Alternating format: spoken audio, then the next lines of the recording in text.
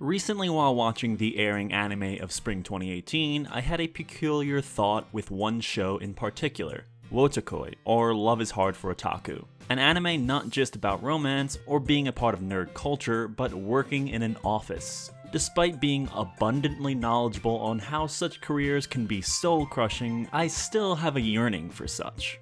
Waking up at a set hour, Monday through Friday, putting on nice clothes, working in a field where I wouldn't feel like others looked down on me, maybe going out for drinks afterwards with friends from the office. We all desire to belong to an acceptable norm.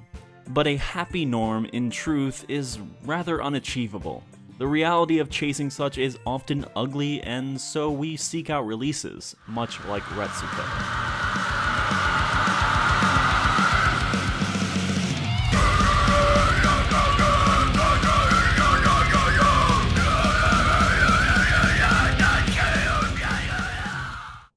From the outset, Aggretsuko is very unanime as we usually see the medium. Not because the cast is anamorphic animals, but because it is visually so unlike much of its contemporaries. Simplistic designs with limited but tight and consistent animation feels far more Western or children's show in nature. The rest of the Sanrio cast tends to not be quite as real as Aggretsuko. Rather, icons of escapism or something simply cute. Hello Kitty or My Melody are fitting examples. Aggretsuko, meanwhile, is youthful optimism crushed under the weight of the adult world. Aggretsuko begins with the titular Aggretsuko walking to work in a picturesque scene of cherry blossoms, passing co-workers to befriend at her new career where nothing can stop her from succeeding in society. While giving an internal monologue, this all comes crashing down. A simple but impactful metaphor as the opening credits quickly proceed and a splash screen of 5 years later pops. Aggretsuko is defeated, youthful optimism is no more and has been replaced by disdain for the everyday. A lack of willingness to get up, making deals with her alarm clock, promising she'll rouse from her slumber but she just needs a few more minutes.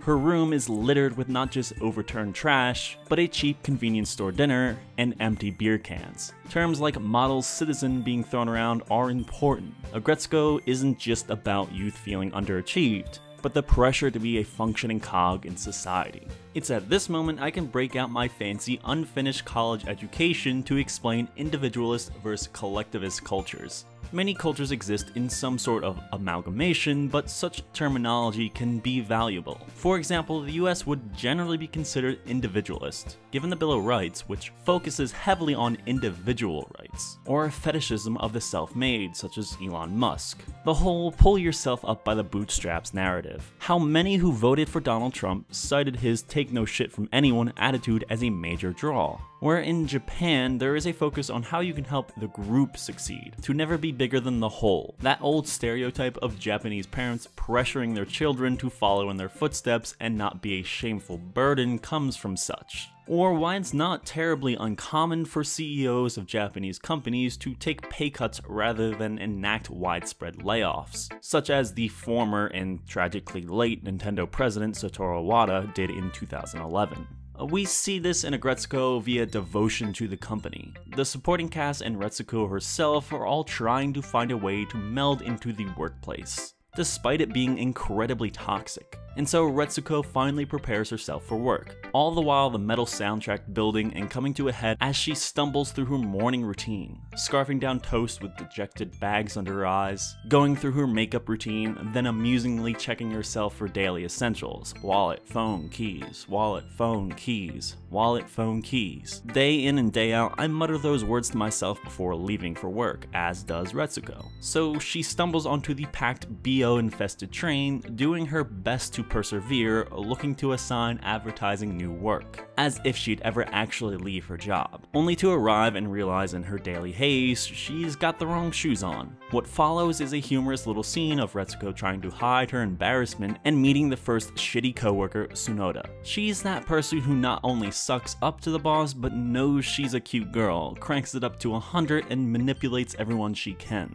The social media obsessed baby boomer idea of a millennial who is just the tip of shit mountain of contractually obligated social interactions for Aggretsuko. Besides 2 close friends and 2 older women in other departments, Aggretsuko cannot stand those she shares the office with. Brown nosers, nosy rumor mongerers, people shoving their personal lives into her face as if Retsuko gives a damn. Even those Retsuko befriends are flawed. Within seconds of Feneko being introduced, she goes from "Tsunoda, I hate that girl," to admitting she follows her online, breaking down a thorough analysis of Tsunoda's online activity. Feneko is obsessed. What we have here is an actual, thoughtful criticism of social media, how it makes us into our own paparazzi, and people will eat up every detail even though doing so brings no happiness to their lives. They just want to hate something. In the past couple years, I've done my best to change the way I engage with social media. Not posting as much personal information, unfollowing anyone who doesn't bring positivity to my feeds, cynicism is only so funny, tweeting strictly politics, well, given how apathetic I've come to be about government and the discourse around such, I just can't be bothered to listen to most. Plus, you kind of come off as one-dimensional, as many folks who strictly talk politics, games, or whatever sole subject they define themselves by do. There's importance in both curation and learning to limit engagement. I was genuinely annoyed the other day when someone screenshotted a certain well-known pseudo-intellectual in the games industry whose hot takes about violence in gaming are, well, fucking lame. I muted the person in question years ago for good reason. It used to be that even though I didn't follow such a person, I would occasionally check in on their profile to see what laughable garbage they've been spewing. No more. Being a Feneko isn't healthy. Before she even sits at her desk, Aggretsuko is exhausted, all without running into her chauvinistic pig of a boss, Director Tan. A man who worked his way up the corporate ladder, being treated like garbage, only to do the same to those under him. It's this need to have those who come after earn it, as if the fact that they might not have to deal with the same bullshit you had to makes them undeserving. And so Director Tan belittles Retsuko, putting the cherry on top of mountain sexism when explaining to his sniveling underling that it's cute when a woman is incompetent. Even if it can get annoying when they're supposed to be serving you, it's better than them being competent. And so Retsuko explodes.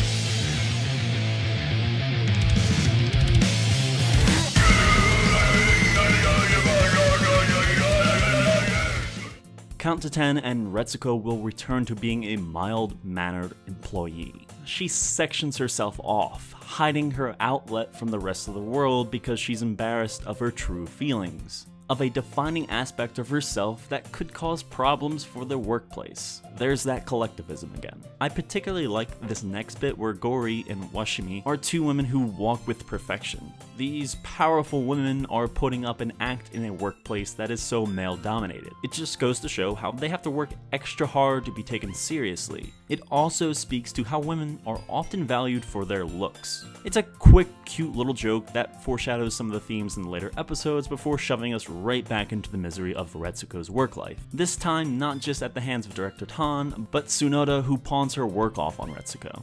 There's something to be said for the smooth, wiggly animation of Tsunoda that just so perfectly captures her faux idol personality that she employs. The episode comes to a close as Retsuko wanders the neon-lit city, turning down a dark alley as she explains her most personal secret, entering a karaoke bar and screaming death metal to release the rage she builds up at her shitty job. Despite this, Aggretsuko isn't about Retsuko hiding her secret. It's about how she learns to stop caring what is outside of her control, about melding the person she suppresses with her outward personality. To do this in service of not the collective but the individual. Many of us, if not most of us, are unsatisfied with our jobs. Aggretsuko's themes of disliking your work isn't new. Across all forms of media, you can find dozens of examples in a matter of minutes. The Office, particularly the early seasons, Office Space, and Waiting. When Eric works at Fatburger in That 70s Show, or how his father Red, your typical hardworking American, is constantly shafted by the richer man. All those moments in Breaking Bad where Walt is teaching ungrateful high schoolers well beneath his superb knowledge of chemistry. Workaholics and characters such as April from Parks and Rec.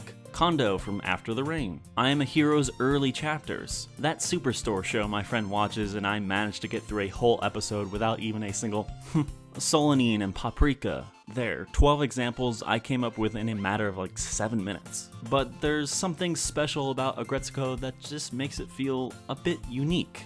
Our work is often a compromise between happiness and financial security, and it often defines us. What do you do for a living? It's a question that rings all too resonant. The answer shouldn't be considered entirely telling of one's worth. There is so much more to an individual than what they do to pay the bills, but yet so many value it highly. High school reunions, dating, or average conversations can all lead to such a question. Aggretsuko isn't just an accountant. She's someone who has a passion for music, spending time with those she holds dear, making connections with people she might not have if not for her shitty job. And me, I'm more than my normal person job I barely tolerate. I'm a writer, video editor, photographer, passionate consumer of all forms of media, former surfer and skimboarder, someone who until high school played baseball 3 seasons of the year, not completely terrible cook, fan of the Philadelphia Flyers and Seattle Mariners, someone fascinated by culture, history, and geography. There is so much to us all, and while I've brazenly spoken about my hopes for this YouTube channel being my primary means of income, and I beat myself up every day that isn't the case, the truth of it is that even if I do become a full-time YouTuber, I won't let it define me, just as Aggretsuko doesn't let her job define her.